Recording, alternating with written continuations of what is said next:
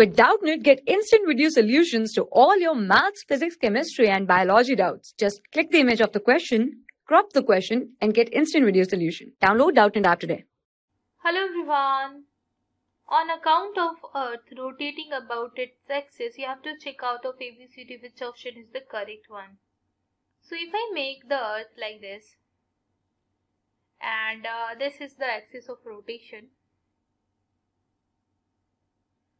and let's say this is the equator,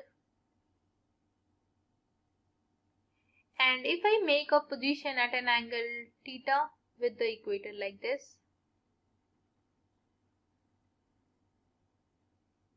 and the Earth is rotating about this axis at an angular speed of omega, right? And this is the radius of the Earth. So at any point, if you see, at any point, if you calculate the velocity, right? If you see the options here, in the option there are the options regarding the linear velocity and the angular velocity. So linear velocity of the object at equator, it is said that it is greater than the other places for the first option. Moving toward the second option, the angular velocity of the object at the equator is more than that of the object at the poles. So moving toward the next option, the linear velocity of object at all the points of the Earth is equal, but angular velocity is at all the places, the angular velocity and the linear velocity are uniform. So if you see, if I talk about the angular velocity, it is same for all the points, right? It is same for all the points. So angular velocity of the object is at equator is more than the object at the pole. So no, angular velocity is same for all the points. And moving toward the linear velocity you have to calculate. If you see at any point at this position, it will depend on the perpendicular distance, right? If I say this perpendicular distance is this, so it will be equals to,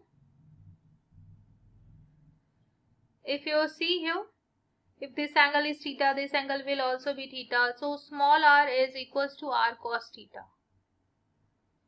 Right. So velocity is equals to omega r. At any position, the object kept here will be performing the circular motion, and if you see, it is r cos theta. Small r is r cos theta.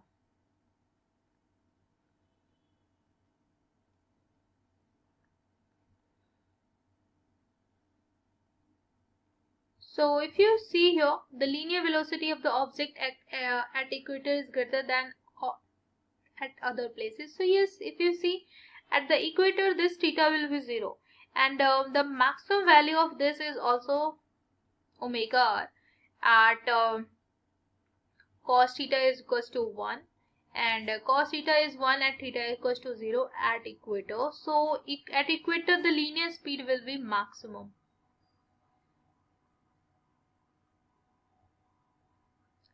So moving toward the next option, so this is wrong, because already we have seen that angular velocity of the object at all the places is same. Third option, the linear velocity of the object at all the point at the Earth is equal. It is not equal, right? So this is wrong. At all the places, the angular velocity and the linear velocity are uniform. Again wrong. So the only correct option here is A. Thank you. For class 6 to 12, IIT JEE and NEET level. Trusted by more than 5 crore students. Download Doubtnut app today.